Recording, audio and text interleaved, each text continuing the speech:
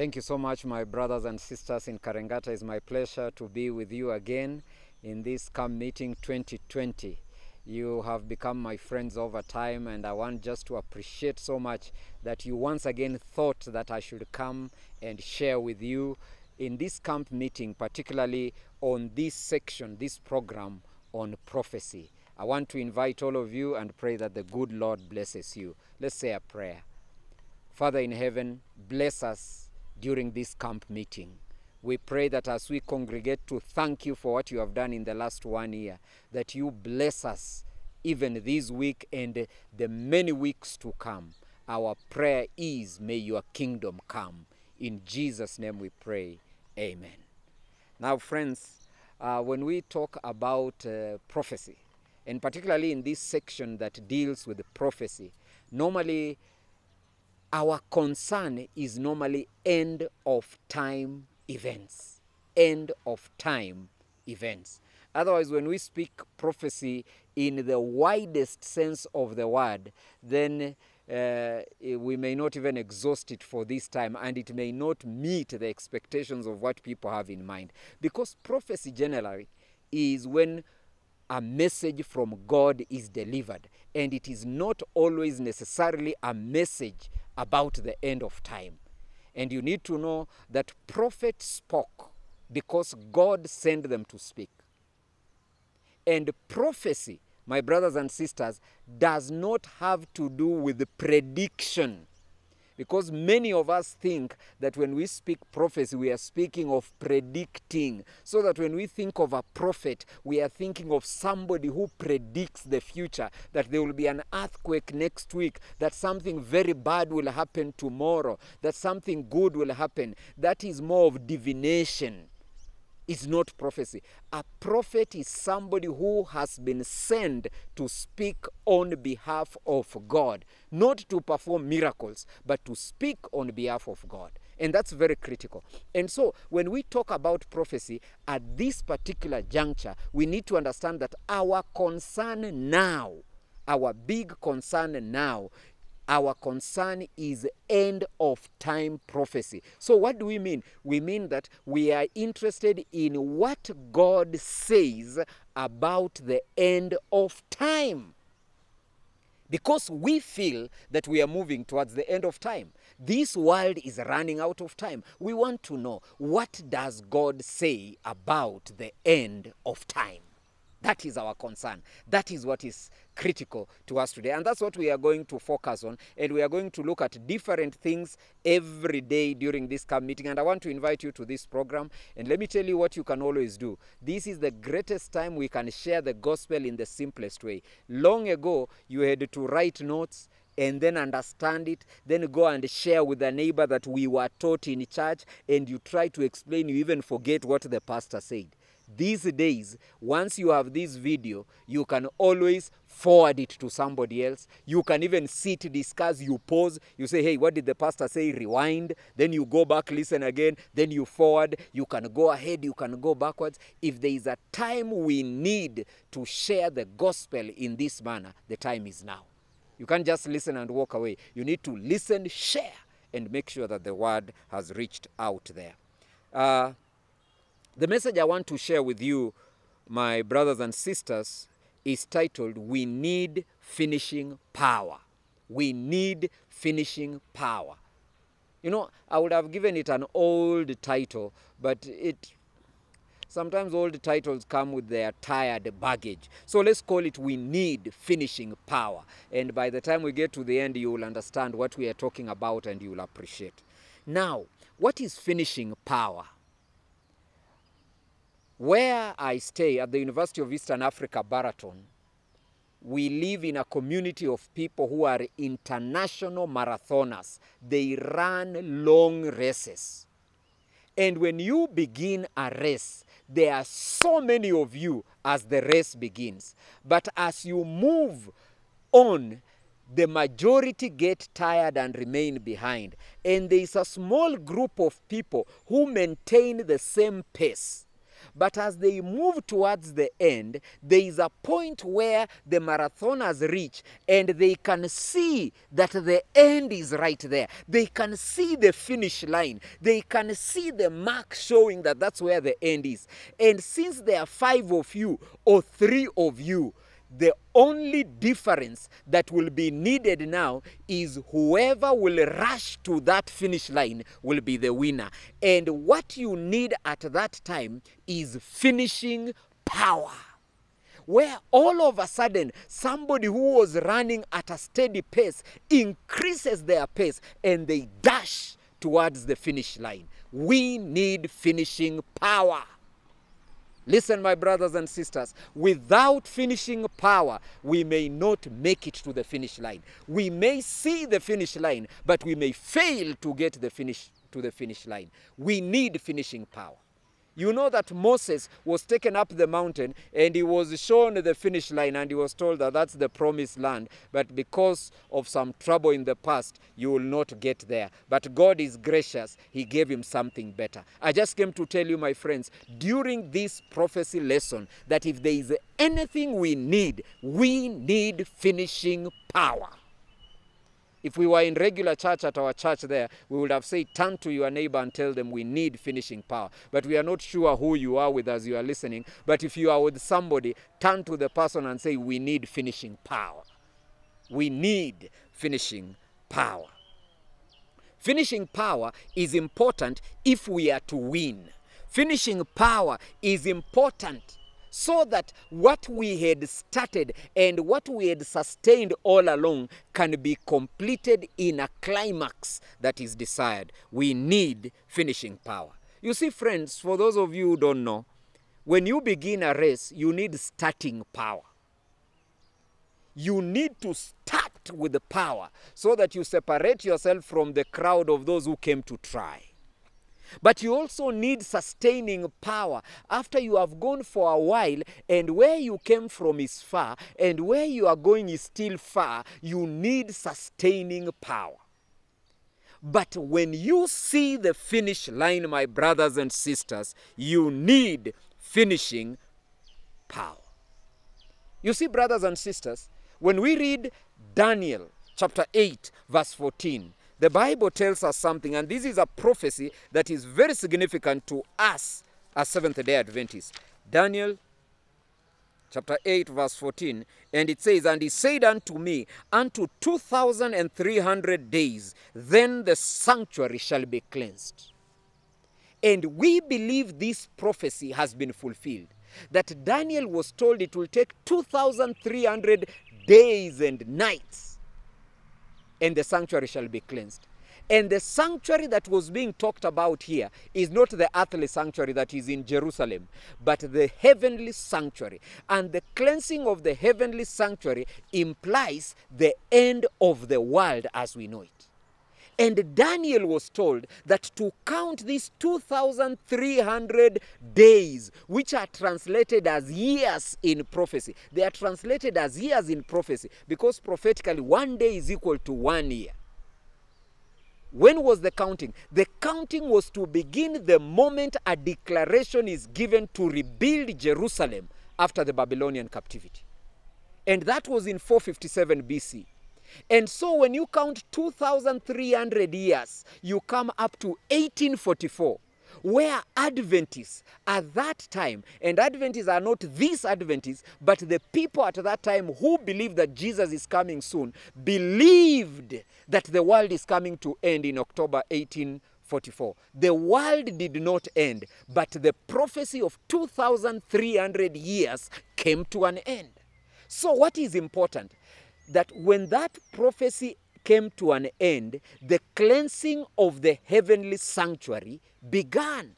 And the cleansing of the heavenly sanctuary means we are in the last phase of the sanctuary business. And after that phase is done, anytime Jesus, our high priest, will leave the most holy place. And when he comes out, he will no longer be coming out as a priest who is pleading for your forgiveness and my forgiveness. He will be coming out as the King of Kings and as the Lord of Lords to come and conquer this world and win his people and destroy the wicked.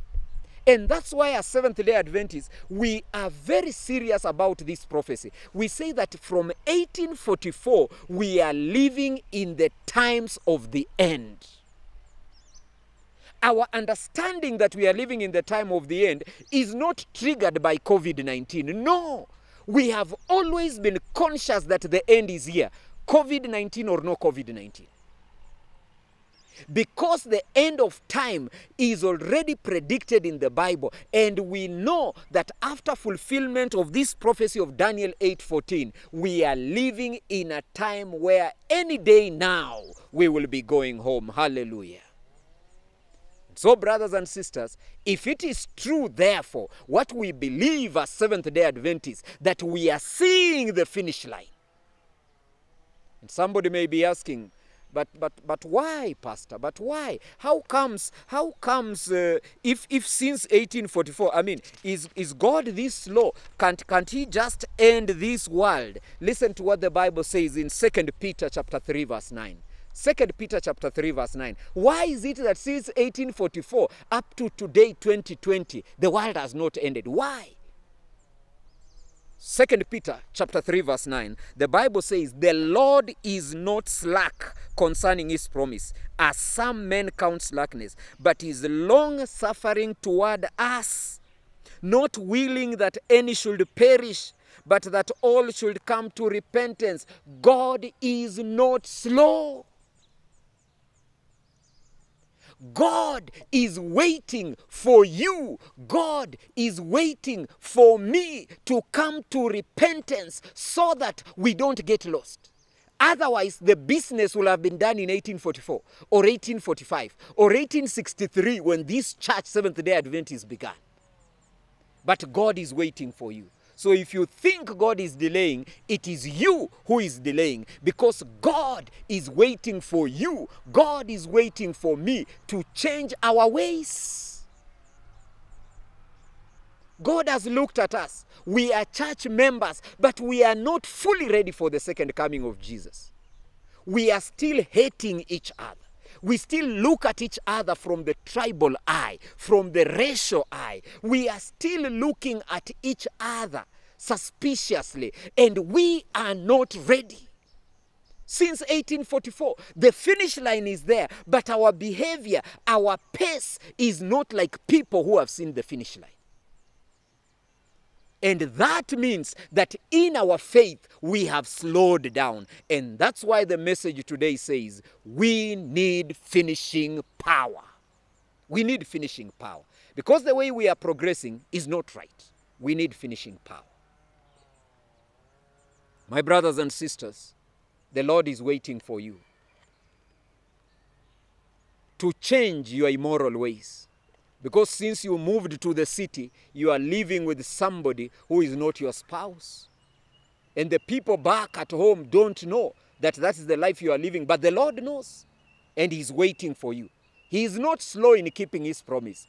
Because if he ended the world today, even with you are listening to a religious message right now, you will still be lost. Because there are things you have not rectified. The Lord is not slow.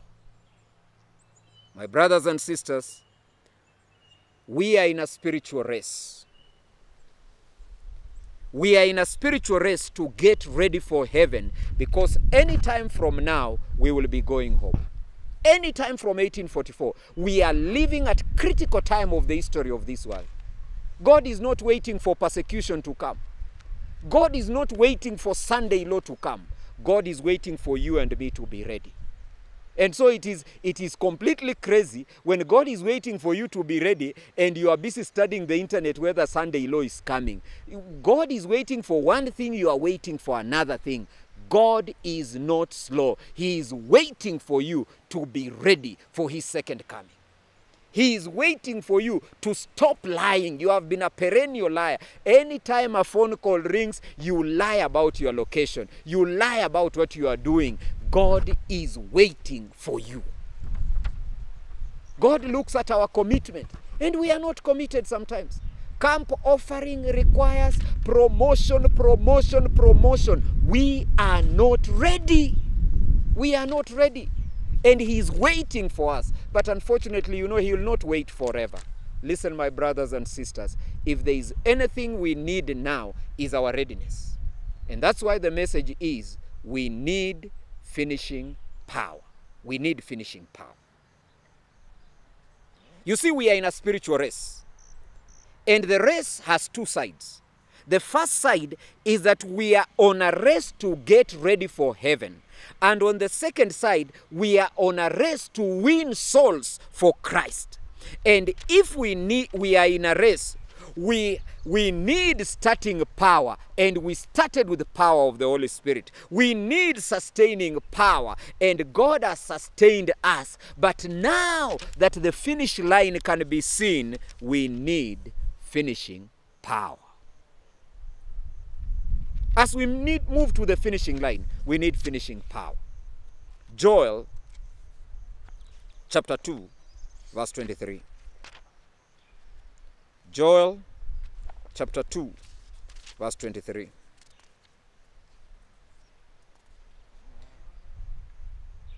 The Bible says, "Be glad then, ye children of Zion, and rejoice in the Lord your God, for he has given you the former rain moderately, and he will cause to come down for you the rain, the former rain and the latter rain in the first month." Listen, my brothers and sisters, the message today actually is concerned about the latter rain.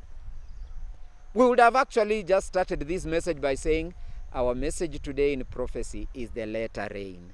What is the latter rain? But sometimes, you have to give it a flavor so that we get a clearer understanding. Listen, my brothers and sisters, the latter rain is the finishing power. When a crop is planted, it needs the former rain that will cause it to germinate. But as the plant is growing, it may need regular rain for it to grow. But for it to mature for harvest, it will require the latter rain. The latter rain gives it finishing power. The latter rain gives it finishing power. And so when we say we need finishing power, we are talking about our need for the latter rain. Hosea chapter 6, verse 3. In Hosea chapter 6, verse 3, I hope you're also opening as I open mine. Hosea chapter 6, verse 3. The Bible says, "Then shall we know, if we follow on to know the Lord, his going forth is prepared as the morning, and he shall come unto us as the rain, as the latter and former rain into the earth." The Bible says that the latter rain, the former rain, is the Lord himself. So when we say we need finishing power, when we say we need the latter rain, we are not asking for actual drops of rain from the sky. We are asking for the Lord himself to come and empower us so that we can finally be ready for heaven, so that we can win souls for God. This is the finishing power that we need. We need finishing power. We need finishing power. Listen, my brothers and sisters, the latter rain is the finishing power that we need. It enables the crop to mature for harvest. The Holy Spirit, God the Holy Spirit, is the latter rain in the life of Christians. God the Holy Spirit is the finishing power that you need to complete your race of faith as we move towards the kingdom of God. As it becomes clearer every day that the finish line of our spiritual race is here, as it becomes clearer every day that the finish line for this world is on sight, we need finishing power. And the finishing power we need is the Holy Spirit in your life and in my life. We need finishing power. Listen, brothers and sisters, in Pentecost, during Pentecost, that's when we had the former rain, the first rain, for planting the church. Jesus had just left a church, and he said, hey, church people, go and wait until when the rain comes. And they waited in the upper room. And when the rain of the Holy Spirit came, they spoke in tongues. And Peter preached. And immediately there were 3,000 people converted. That's what happens when God comes into your life. And now as we look at the end, and now as it becomes clear that the end is on sight, listen, my brothers and sisters, we need the latter rain. And the latter rain is the Holy Spirit. And that latter rain is the finishing power. We need finishing power. You need finishing power. I need finishing power. Listen, my brothers and sisters. You see, the world can end in many ways. We are waiting when God will end this world. But it is possible I can get so sick. And when I look at the state of my health, I may not make it in the next 1 year.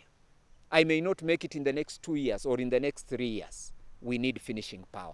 At that moment, when you look at yourself, you say, if this is the situation I am in, I need to be ready to complete my spiritual race. And that's where you pray and say, God, give me the Holy Spirit as I end my race, so that this race will end properly. As Apostle Paul says, that I have fought the fight, I have finished the race. We need finishing power to finish our race.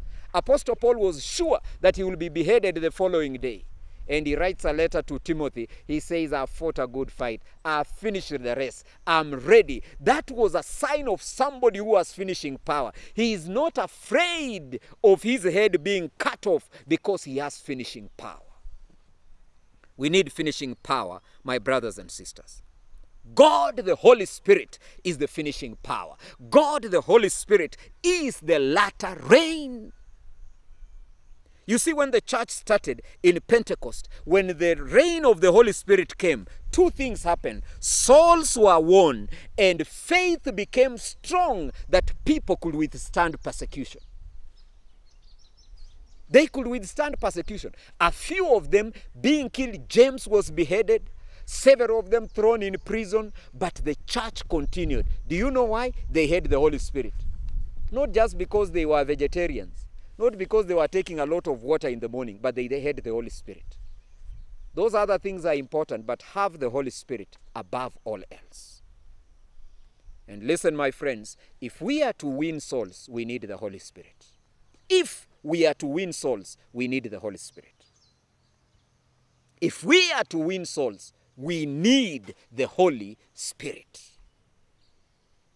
You see, brothers and sisters, if we are to stand persecution that is coming, that has become the subject of so many people, which should not be the subject, Christ should be the subject, because Christ will enable us to withstand the persecution. But if we are to withstand the persecution that is of big concern to some people, we need the Holy Spirit. Because when you have the Holy Spirit, you can be experiencing death like the great men and women tied to stakes and they are burning. And what are they doing? They are not crying in pain, but singing praises to God. That is only possible when you have finishing power from the Holy Spirit. We need finishing power. Another man was being stoned. His name Stephen. And what is he saying as he's being stoned? He is not explaining how painful the other rock was that cracked his head. He is saying, I can see the heavens open. And I can see the throne of God. And I can see Jesus on the right hand of God. That is what happens when you have finishing power. That's what happens when you have finishing power. I just came to tell you, friends, that we need finishing power. We need finishing power. The world is coming to an end. We can see the finish line. We need finishing power. The finishing power is the latter rain. The finishing power is the Holy Spirit. You see, the Holy Spirit started us off in our faith. The Holy Spirit is sustaining us. But with the end in sight, we need finishing power. The end is soon to come, and suddenly to come. We need finishing power. Signs are getting fulfilled. We need finishing power. Let me tell you, friends, Jesus told a story in Matthew chapter 25 from verse 1 to 13 about 10 virgins. Half of them, 5 of them were wise, and the other half, 5, were foolish. What was the foolishness? Is that the fools did not have finishing power. They all went to wait for the bridegroom, and they had lamps that needed oil. But the wise ones carried extra oil because you need finishing power. The Holy Spirit, the oil. But the fools started very well, and we have all started very well. We are all in church. We are all listening to this sermon and to this presentation on prophecy, and we are all happy. But will you finish? Or when the critical time comes, you will discover that you don't have the Holy Spirit. That when the critical time comes, you will discover, I wish I had carried some oil. Listen, friends, I just came to declare in the name of Jesus, let's not be fools. Who, when the bridegroom arrives, that's when we say, oh, what do I do now? What do I do now? Listen, we need finishing power now. We need finishing power. The fools did not have finishing power. The wise had the finishing power. We need finishing power. So how do we get the finishing power? Allow me to wind it up this way. Number one, you have to be very prayerful. You have to be very prayerful. Praying and fasting. Praying and fasting. Not praying and fasting so that people can know that you are praying and fasting.